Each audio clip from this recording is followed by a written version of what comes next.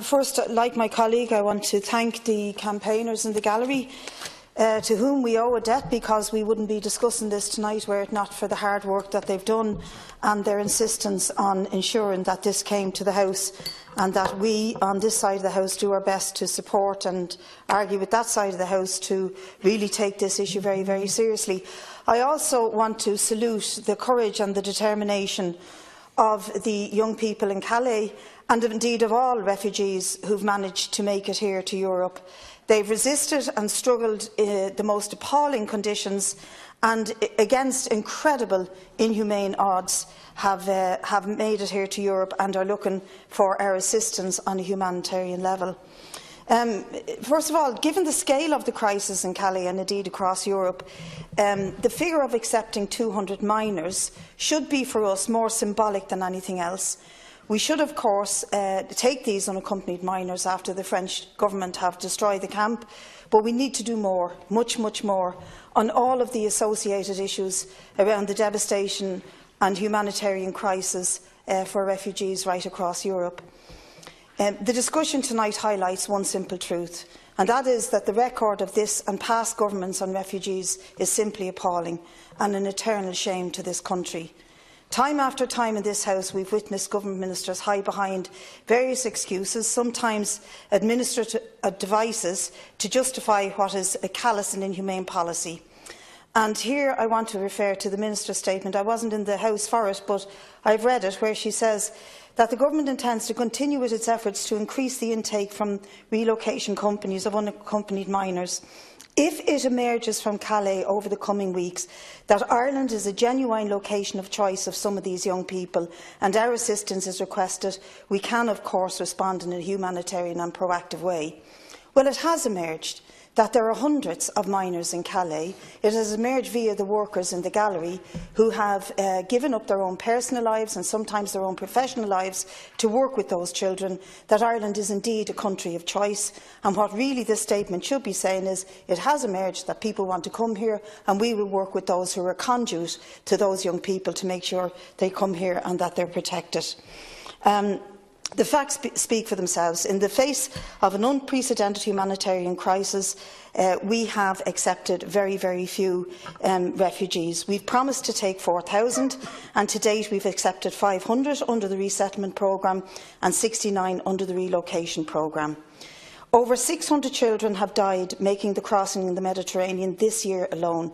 In 2015, over 1 million people, many of whom are fleeing the conflict in Syria, risked their lives in the hope of finding safety. Children make up 40% of people forcibly displaced worldwide, and most of them are unaccompanied. Since 2015, 10,000 unaccompanied children have disappeared in Europe, and between January and August of this year, 16,000 unaccompanied children arrived on the shores of Italy alone.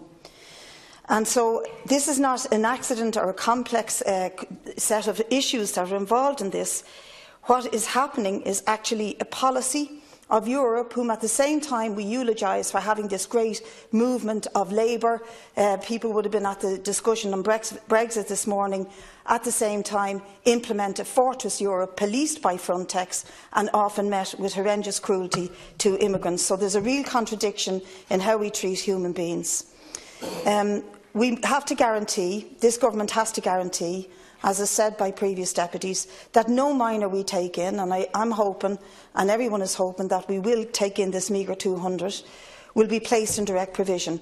It's a system that has driven people to suicide, and where families live in one room on €19 a week with no ability to cook for themselves. It's a system labelled by the United Nations Human Rights Commission as a violation of human rights. Throughout Europe and Britain, we've witnessed the most shameful abuse and racist lies directed at refugees, and specifically those from Islamic backgrounds. From the appalling racism of Theresa May's government across the water, to the smears and lies of the Tory government, onto the state-sponsored racism in France itself. When history is written, it will be the record of when Europe faced one of the greatest humanitarian crises since the Second World War, that it completely failed with indifference and hand-wringing. A crisis caused by the actions of Western powers and the imperial game played around the world. and the Irish state will be compliant with that unless we begin to open our borders and let them in. This contrasts very strongly with the response of ordinary people after the death of the young Kurdish boy on the Turkish coast a year ago, and hundreds of people indicated a strong willingness to open their homes and are doing so again. And I think we have to listen to the people instead of listening to bureaucracy. Lastly, I want to address the argument often heard outside this House and inside this House, and was referred to earlier on by some other deputies. We need to look after our own. We can't look after the Irish homeless, the Irish jobless and the Irish poor. But this is not a poor country. What's wrong with this country is it's grossly unequal. Our record on accepting refugees is at present appalling. Our record on looking after our own is also appalling. The reason our health and our housing crisis is in such a state is not because of refugees, it's because of the inequality that lies at the heart of our economic and social model. We have a government incapable of providing social housing for over 140,000 families, and I believe that figure has risen in the latest figures that have been done. Funding cannot be found because the political will is not there to find it. Instead, we have an ideological reliance on the free market. So refugees are not and will not be the cause of any flaws or failings in how we provide for what we call our own. But I want to make a wider argument that in light of this and many other crises that we face in the next decade or so, we will see many more refugees, and we must challenge the kind of racism and indifference that we have witnessed to date to this crisis. Refugees fleeing war, climate change and imperial aggression, and above all, a worldwide economic system that breeds war and inequality. And it's ultimately that system that can't and won't look after our own, as we prefer to call them.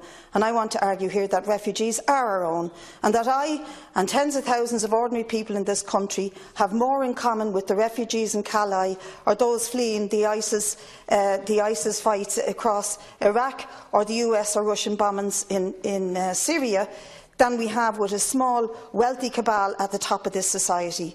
Refugees don't just bring empty bellies, they bring hands, they bring brains, and they bring ability and talent, which will make our society much the richer for having them. So I welcome this discussion. It's a debate that we need to have more of, and at the start of this campaign, we want this government to fulfil its commitment and to acknowledge that it too has a responsibility to refugees today and in the future.